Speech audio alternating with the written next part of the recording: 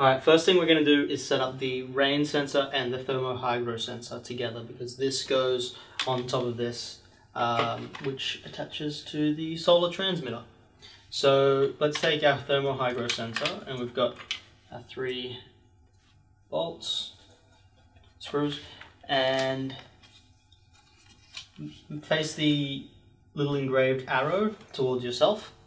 Take the rain gauge and long ways, place it onto the 3 double-ended bolts that are coming out of the thermohygro sensor, onto the 3 points on the rain gauge. So line that up and let that sit on there, and then put each screw in place. Now it comes with a screwdriver to help us set up. So just screw them in.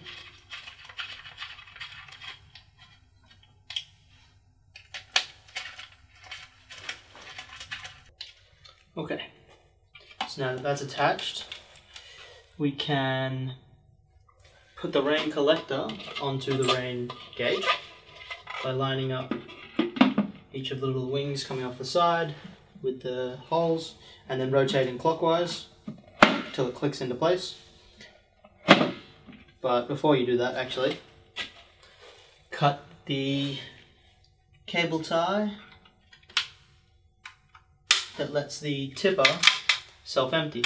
So when the water comes in, it is self-emptying out the sides. Okay.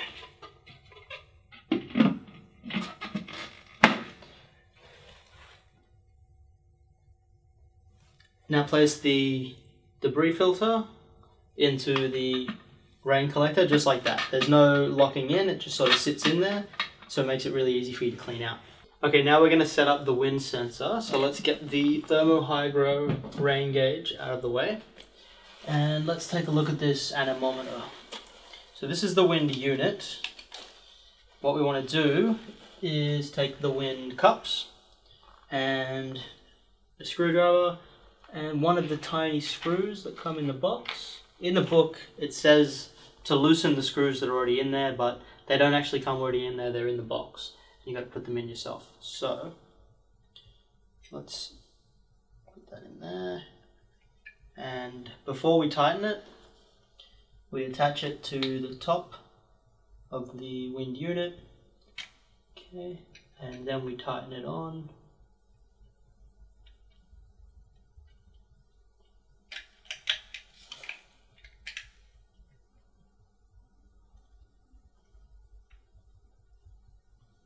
You actually have to tighten it quite a lot.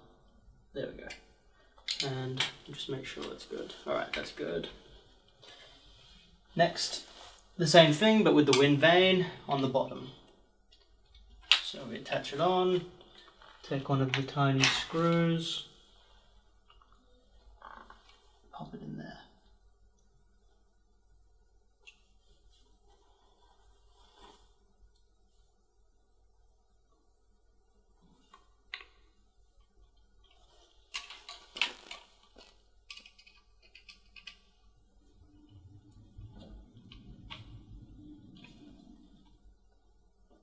Cool. So the wind cups are used for measuring the wind speed, and the wind vane is how it determines the wind direction. Okay, now that we've set up the wind meter, we are going to attach the solar transmitter to the rain gauge. So the way we do that is the mounting ring on the back of the transmitter here goes up just again underneath this mounting area just here. You hold it in place while you take the mounting bracket and lock that in behind it. Next we're going to attach the cables for the sensor to the solar transmitter. So let's unscrew this.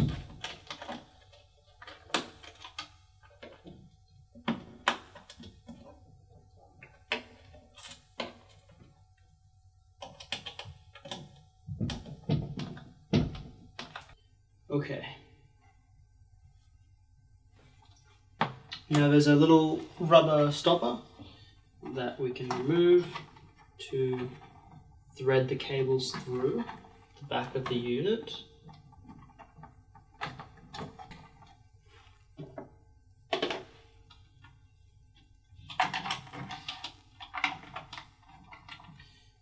And each cable will have the name of the sensor written on it. So let's take a look at the one I've got here. This is the T and H sensor, thermo and hydro.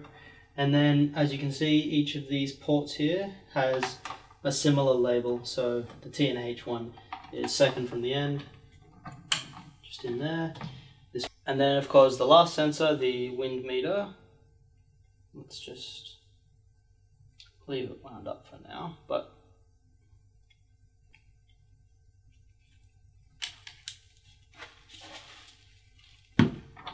and the wind one is the fourth one along.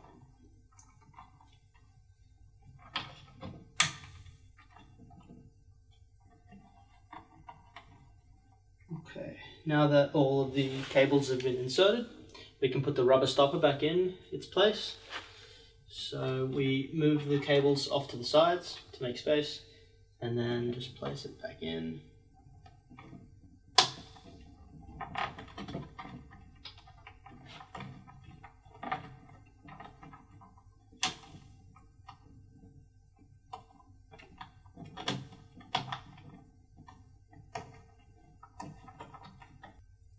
So the way these solar transmitters work is they are powered by the sun when the sun is out, and then they recharge the rechargeable battery so that when the sun is gone, it can run off this.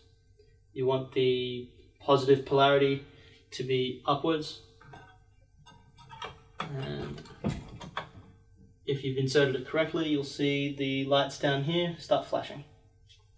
During shipping, the rechargeable battery may have lost some charge, so don't expect it to work until up to 7 hours of full sunlight charging. So we can close this back up now and retighten the screws. So there are 3 ways of attaching our sensors outlined in the instructions, but today we're just going to attach them all to a pole. As an example, I've got my light stand here, and I've taken all the hex nuts and washers off the U-bolts, and we'll use these to attach the sensors to our pole. So let's just start by bringing it over here. First thing you want to do is take one of your U-bolts and place it in the gap just above where the holes are, and then move that onto your pole.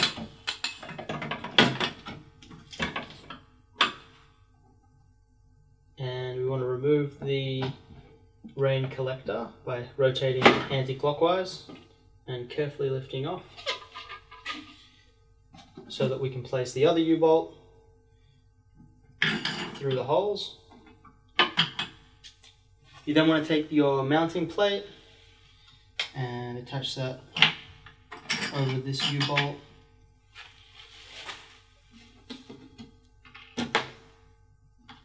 And then put the washers and the hex nut back onto the U-bolt.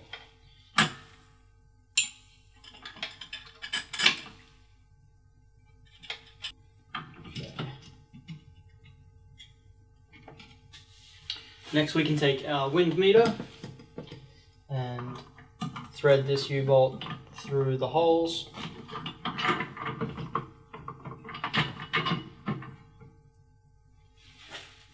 And reattach the washers and hex nuts.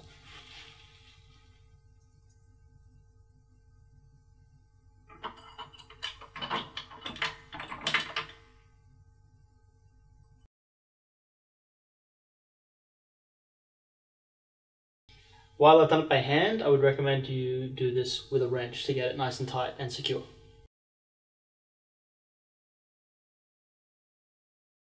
So you can attach your wind meter wherever you want to. We've just done it onto the same pole as an example. You've got this 6 meter cable, so it can be anywhere up to 6 meters away, as long as it's still connected to the transmitter box. There is a small spirit level inside the rain gauge. Make sure that wherever you've set it up, it's level for an accurate rainfall reading. You're also provided with some cable ties to help you keep things neat and tidy. So now that we've set the sensors up, we can begin by syncing them to the main unit. The main unit can be powered by either the C-sized batteries that it comes with or the power adapter. Today let's just use the power adapter. But if we turn it over here, you can see this is where the C batteries would go into. There's also two very small switches inside here.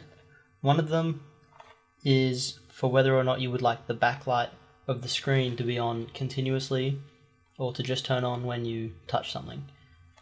It's currently set to on, which seems to be how it comes out of the box, which means that if you leave it as it is, the backlight of the screen will always be on, which is probably the better thing. However, if you are using the batteries to power it, that will use the batteries up very quickly. So I'd recommend using the mains adapter and having the backlight switch set to on. The other switch we've got here is whether or not your atomic clock would be syncing to the European or the UK atomic clock. Being in Australia, that won't matter for us. We'll have to set the clock manually. We can't use the atomic clock. There's also a very tiny reset button for any issues you might be having. One of the first things you'd want to do is just try hitting the reset button and resyncing your sensors and resetting the clock.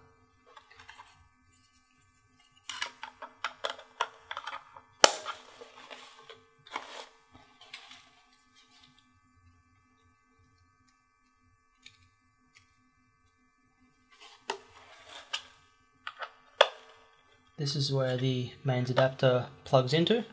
This is also where the USB will plug into if you'd like to download the information from the main unit into your computer. Alright, now that the unit has turned on, we can see that the indoor temperature in the top left is 26.2 degrees and the humidity is 63%. Those readings are coming from sensors inside the main unit. And as you can see in the outdoor section, we have not got any readings from the sensor that we've just set up because we haven't synced the two just yet. So we'll do that now, beginning by clicking on today and then holding down set and unit at the same time. We want it set to channel 1 because by default our transmitter is set to broadcast on channel 1. So with it set to channel 1, we can hit set and then tap anywhere else and see that it is now searching channel 1 for outdoor sensors. And that's it, all set.